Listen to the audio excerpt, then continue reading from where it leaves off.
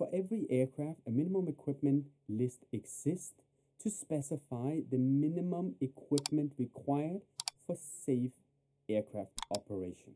This list will identify the items on an aircraft that cannot be inoperable when you want to dispatch the aircraft. We're not talking about failures happening in flight or after you've commenced the flight. We're talking about before the aircraft is taken for the flight. Minimum equipment list exists for all aircraft, but they are very simple for small aircraft and mostly relates to the requirements of operational equipment as per the operation itself. VFR flying, IFR flying, if an aircraft is used for aerobatic purposes or instructional purposes, flight training, etc.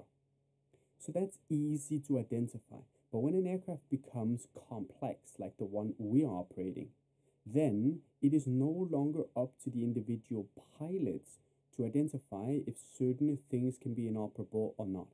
Therefore, the manufacturer and the operator work together to specify these things in what we call a minimum equipment list.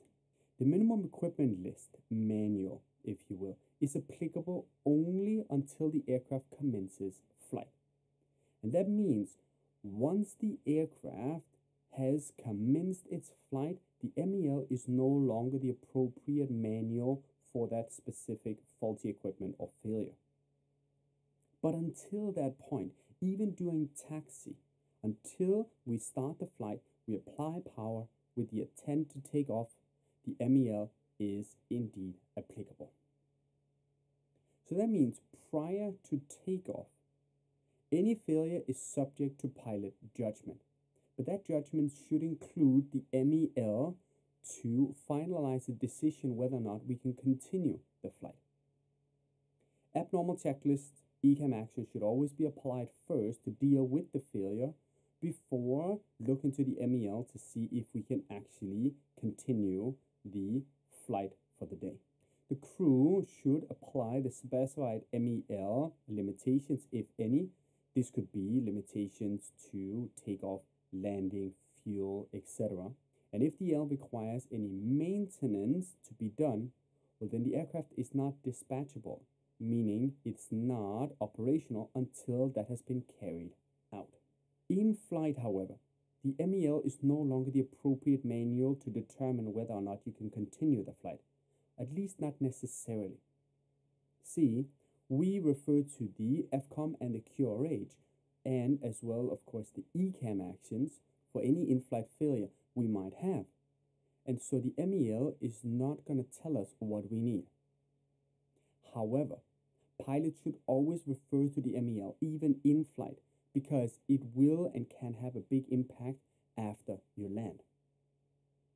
If you fly to a destination and you land, if that faulty equipment does not allow the aircraft to be dispatched, well, then you are stranded there and no longer able to fly the aircraft to the next destination or even to come home, even if that purpose is to do maintenance.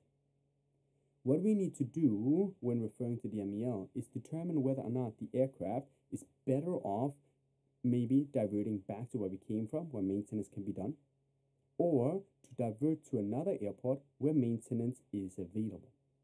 If the MEL specifies that no maintenance is required, well, then we might just be able to fly the aircraft for a certain amount of days before maintenance or procedures have to be carried out. All of this we will specify when we look at the individual chapters.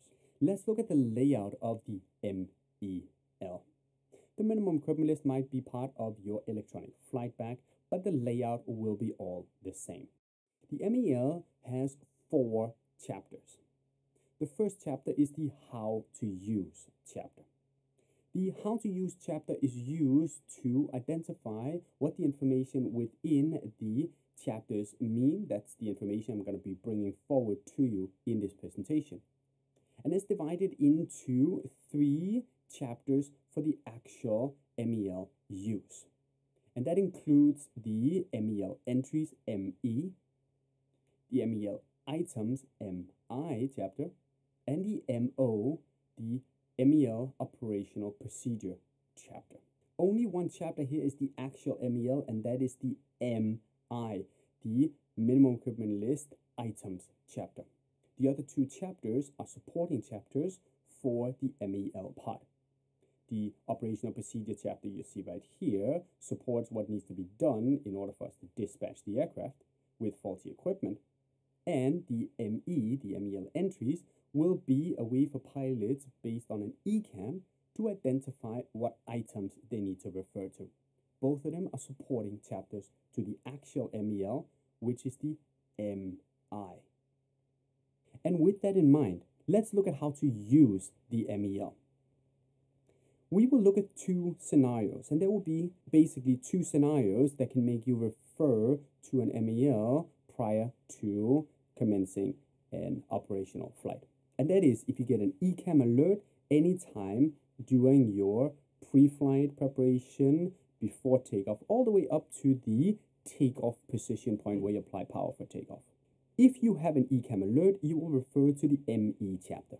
But during your pre-flight, you also check the aircraft, and should there be anything that is broken or unoperational but does not trigger, for example, an ECAM, well then we refer to the Minimum Equipment List Items chapter, the MI, for that particular faulty equipment. So we can refer or have to refer to the MEL based on an ECAM alert or based on observed faulty equipment or item. It's a little bit different how we refer based on the two scenarios, so let's talk them through one by one. If you have a failure that is triggering an ECAM, so a monitored system, you will then refer to the MEL as part of your decision-making process after having completed all the ECAM actions, and that will refer you directly with the failure title to the ME chapter, the MEL entries chapter. From the MEL entries chapter, it may then refer you to the item which is faulty, that is the MI chapter. If there's no dispatch, it will stop right here and say the aircraft is not dispatchable with this failure. If not, it will refer you to the MI chapter. This is the actual MEL part of the manual. If there is then anything that needs to be carried out maintenance-wise or operational-wise by the crew prior to us taking that aircraft for dispatch, that might then refer you to the MO, the Operational Procedures chapter. So when you have an ECAM, you will start with the ME chapter, that will refer you to the MI chapter, and then that might refer you to the MO chapter. But that's not certain that that last part is part of your procedure. If you, on the other hand, have faulty equipment, that could be a cracked windshield, or it could be a bent pitot tube, or it could be a faulty seat or faulty seat belt or door, anything that is not triggered into an ECAM alert, well then you will go directly to the MI chapter, to the actual part of the MEL. The MI chapter will list all the equipment system by system and allow you to identify easily which system we are talking about. And again, that MEL item might then refer you to an operational procedure if there's anything we need to be aware of for the continuation of that operation. This was a short video on a specific topic. If you want to see the hundreds of videos we made available on professional aviation content, head on to our academy at academy.MindSpaceX.com. And don't forget to hit the like button and the subscribe button to follow us. We'll be putting up these videos regularly.